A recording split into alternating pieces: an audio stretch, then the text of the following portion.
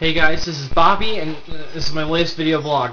Now, because of the music, I decided to start things off by giving a review on the movie Kamen Rider Double Forever A to Z, the Gaia Memories of Fate. Sorry, I gotta look at this thing, because sometimes I can't remember the full name. Anyway, the movie takes place in between two of the last few episodes, right after that helicopter exploded, and sorry, just checking to see my chair feels a little low. Anyway, in which the explosion was caused by a guy going after the T2 Gaia memories. The guy transformed into a Kamen Rider, and so new Gaia memories are scattered all over the place.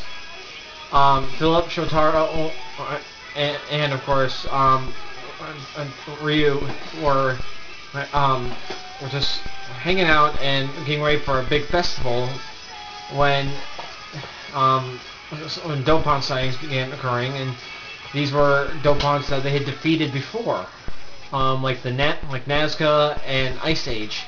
But they turned out to be, two turned out to be friends of theirs, while two others turned out to be innocent civilians with T2 memories.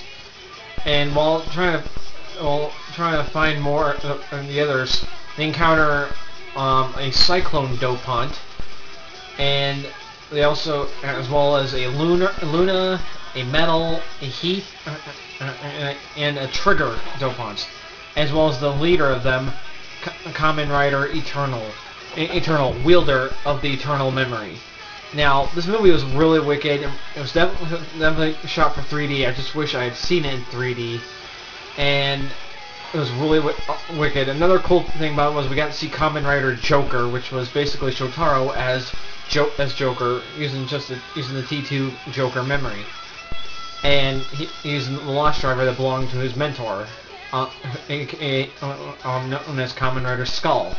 In fact, he makes a quick appearance. And a lot of classic Gaia memories are sort of appear, like Zone. I'm trying to remember some others. I believe Beast. I'll have to look at the picture file I have, but Dummy. Memory. Queen. Actually, that one was actually never a Dopant, but it did appear. Bird. Yeah, definitely Bird, not Beast. And of course, Weather. And Violence. And actually, another wicked thing in this movie is we actually got to see the last two maximum drives of doubles forms that we hadn't seen: Cyclone Trigger and Luna Joker, and they were pretty impressive. A blast and a chop.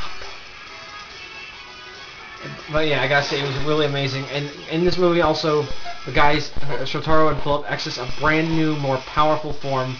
I won't say what it is or how, but it was amazing. I have to say, it was amazing, and I wish I had seen it in 3D. And like I said, it's just spectacular. And also another thing that happens is we get to see a cameo from Kamen Rider O's, accessing the first two forms he uses in the very first episode of his series, which came out the following month.